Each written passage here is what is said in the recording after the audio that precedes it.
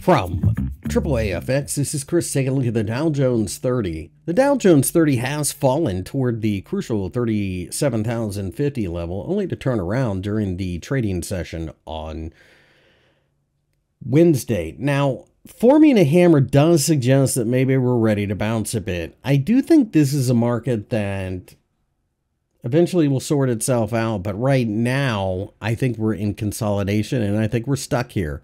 If we break down below 37,050, then I've got 36,500 as my next potential support level. After that, you'd have 36,000.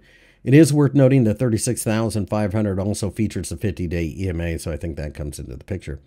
It doesn't take a whole lot of imagination to see that the market was overbought, so I think at the very least you're going sideways, if not correcting a bit.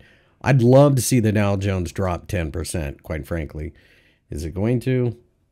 Probably not, but it would be nice. It would offer plenty of value. Does look like there are still buyers on dips. Certainly can't short the market. I don't know that you go all in, and I certainly wouldn't chase it every time it rallies. On a day like the Wednesday session, you have had an opportunity to pick up a little bit, which is what I did. And I do emphasize the phrase little bit.